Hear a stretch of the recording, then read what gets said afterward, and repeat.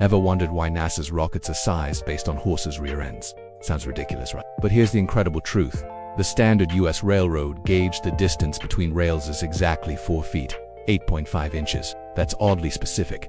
Why that number? Because the first US railroads were designed by English engineers, and they copied England's gauge. Why did England use that gauge? Because their tramways were built using wagon-making tools, and wagons had wheels set exactly 4 feet 8.5 inches apart.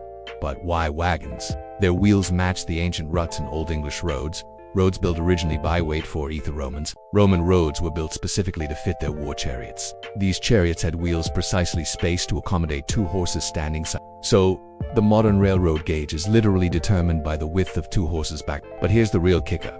NASA's space shuttle had 2 massive solid rocket boosters manufactured in Utah, shipped to Florida by rail. Designers wanted larger boosters, but couldn't. Why? Because along the railway route is a narrow tunnel, barely wider than the tracks, originally sized for standard railroad gauge again, 2 horse butts. That's right. The design of humanity's most advanced transportation system was directly influenced by the size of ancient Roman horseback. Next time you see a rocket launch, just remember sometimes innovation rides on the tail end of history. Don't forget to subscribe for more mind-blowing revelations.